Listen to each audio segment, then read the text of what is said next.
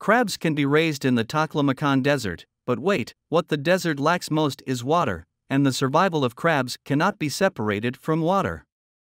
So, how to breed crabs in the desert? What's more, as we all know, the Taklimakan Desert is the second largest mobile desert in the world. Why are the driest places in the world now full of lakes? Could climate change have such a big impact? This has to start a long, long time ago. The famous Darim River flows into the Darim Desert. In the past, the flow of this water was large, and the areas it flowed through formed many oases. However, in the last century, with climate change and environmental changes, the water flow of the Darim River has dropped sharply, and the lower reaches of the river have been cut off for nearly 400 kilometers. The changes in the Darim River have a great impact on the local area. The river is gone, the trees are withered, the desert has occupied the oasis, and people have to leave their homes to find a way out. In order to solve this problem, China has carried out comprehensive management of the Darim River since 2000 and transported water to the lower reaches of the river.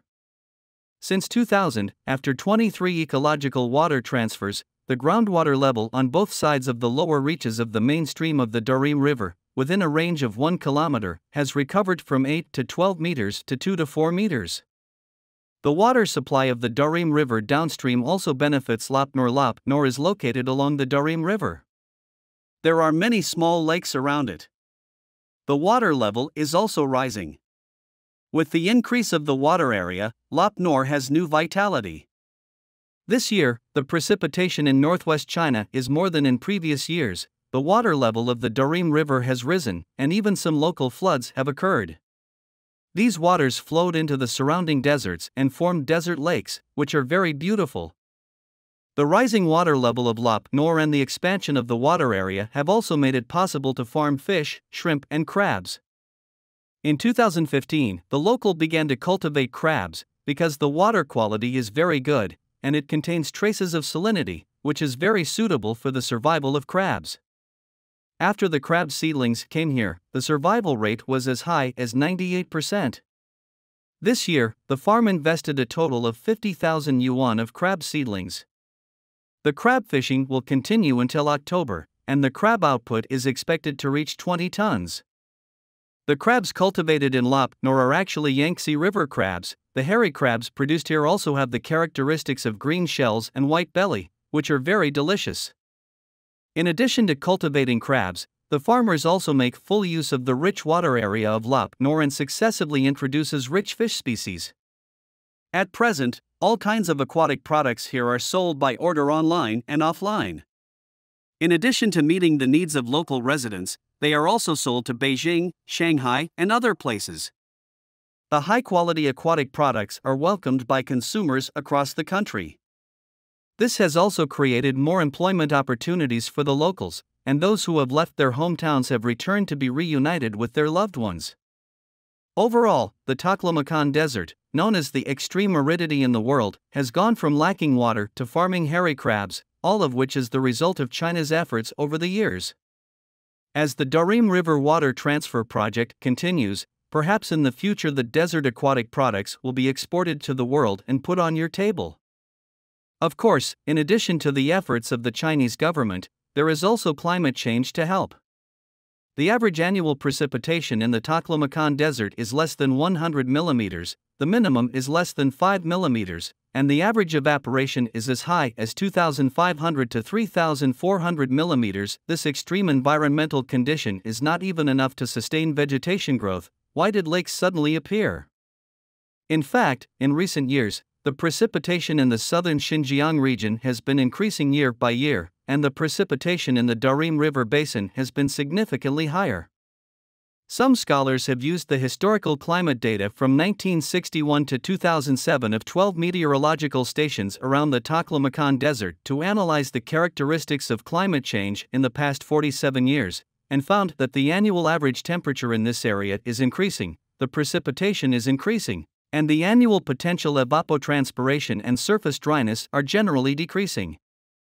Although the soil in desert areas has poor drainage and poor water retention, in deserts, wind and rain gradually remove sand, dust, and other fine particles, leaving behind larger particle fragments that eventually form a layer of desert ground as hard as concrete. This type of ground has poor drainage and water retention, so it doesn't take much water to flood an area. So, can China take this opportunity to plant trees in the Taklimakan Desert? In fact, the Chinese are very good at managing deserts.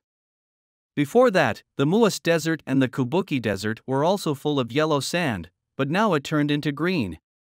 So, why can the Chinese transform the Driest Desert and the Cultivated Desert, but can't do anything about the Taklimakan Desert? This is actually because the formation of the Driest Desert and the Taklimakan Desert is different. The Driest Desert is mainly land desertification caused by human activities. The formation of the Taklimakan Desert is mainly due to natural factors. It is deep inland, and the water vapor from the ocean cannot reach here.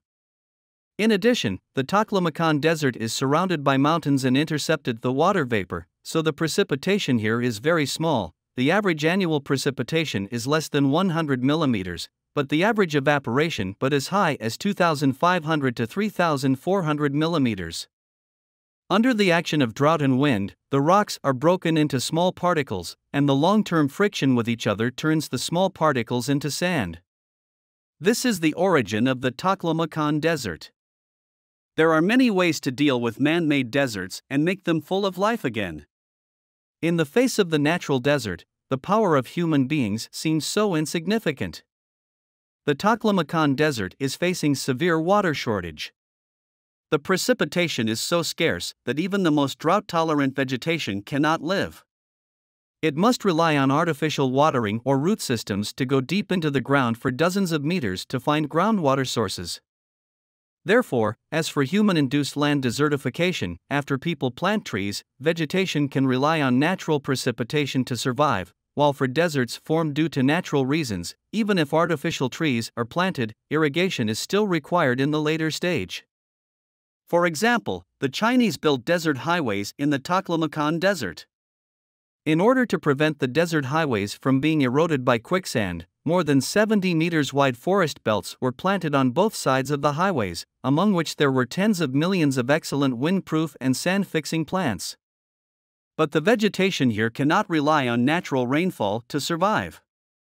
In order to ensure their survival, the Chinese have built a well house every 10 kilometers on this 436-kilometer-long green forest belt, a total of 109 well houses. People are stationed here to irrigate the trees. At present, the trees on both sides of the road are all drip irrigation.